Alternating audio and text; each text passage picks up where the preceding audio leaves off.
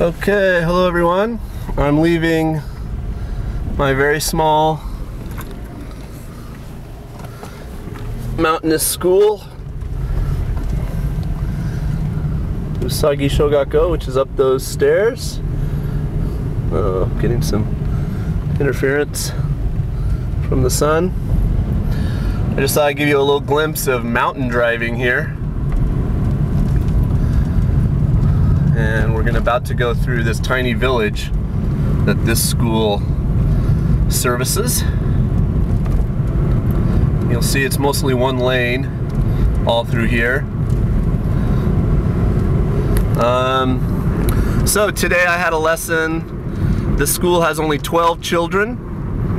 2 of them are actually kindergartners, Yo-Chen students, so I actually only really teach 10 of the children.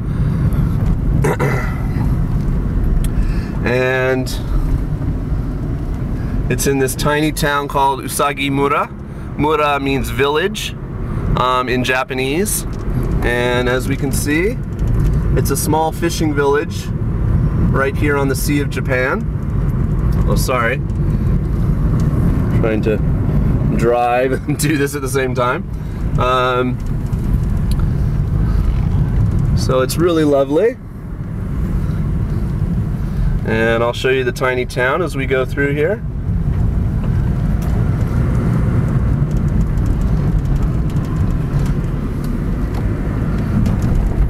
Maybe I'll put this together with some music. I wish I had that speed up function many of you guys have, where you can kind of take your footage and speed it up. Those are like radishes, big daikon that they're doing there. Some fishing boats. And like I said, that's the Sea of Japan. And this is the tiny town that I guess most of the people here are fishermen, or have just lived here forever. But there's still, of course, cigarette vending machines, Coca-Cola, little shrine there.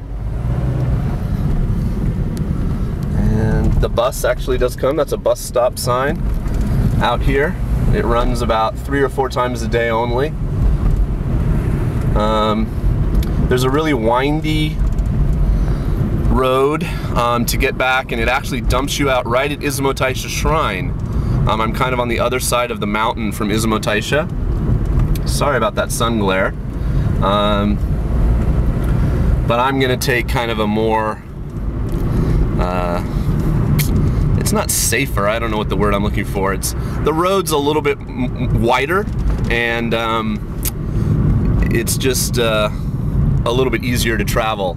So it's right here actually. There's a fork. If you go straight, it is Izumo Taisha, but I'm gonna go kind of this way, and the road is a little bit easier.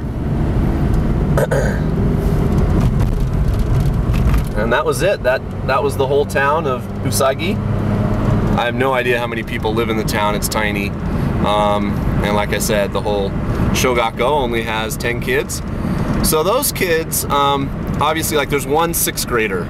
There's 2 5th graders. So the 1 6th grader is now about to graduate, and she will go on to a school that has, 450 kids, which is my junior high school, right? And she'll bus down there every day. Or, I don't know, maybe her parents will drive her every day. I don't know what the situation is, but anyway. So it's a big adjustment, but what they do for these kids up here at this small school is once a week, I believe it's every Monday, they take them down to the larger elementary school that's right across from my junior high that has about 250, 300 kids, and they allow them to have a class, a few classes with those Shogakusei. So they can play PE and not just be the only girl, or, they can, make friends basically, and meet some other kids their own age. So when they do go to junior high, it's not like they're brand new and nobody knows them. And that's great. I'm really happy that they do that. And the kids from that school that have graduated and gone on to my junior high, have just been some of my favorite students. They're just awesome kids. And today we did this whole project about Christmas. We sang songs. We did a craft project where we made snowflakes kind of cutting out of paper.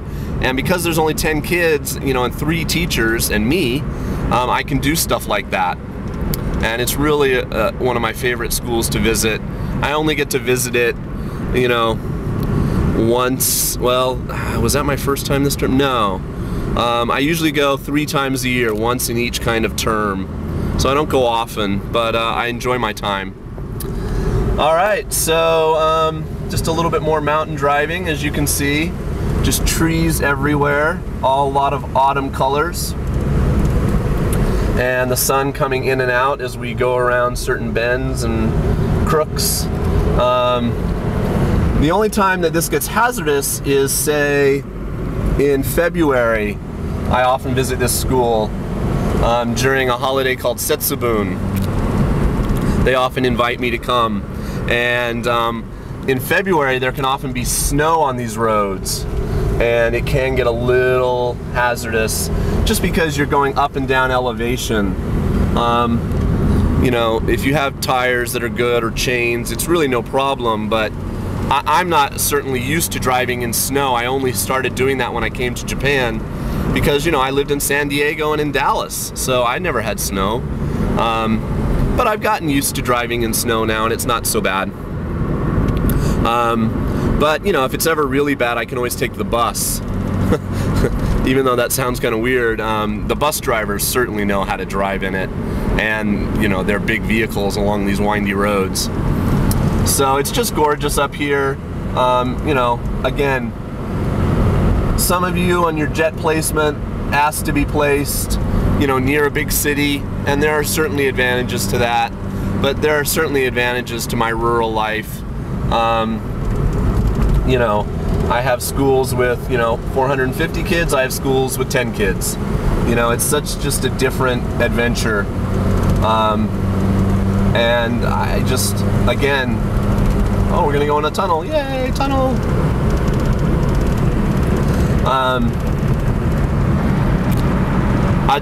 I'll never live anywhere just as naturally beautiful as Shimane again in my life. I very much doubt. It's just gorgeous.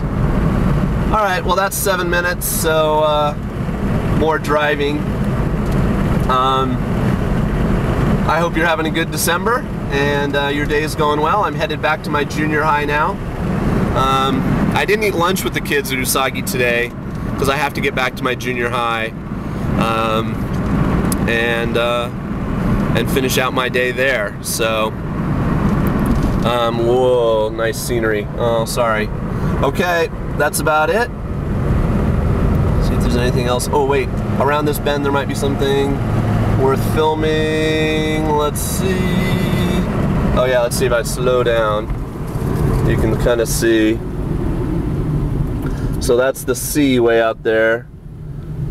I guess you kind of can't see it. Maybe around this bit. Oh, I'm reaching the end of my time here. Sorry for being erratic. Ah, there we go.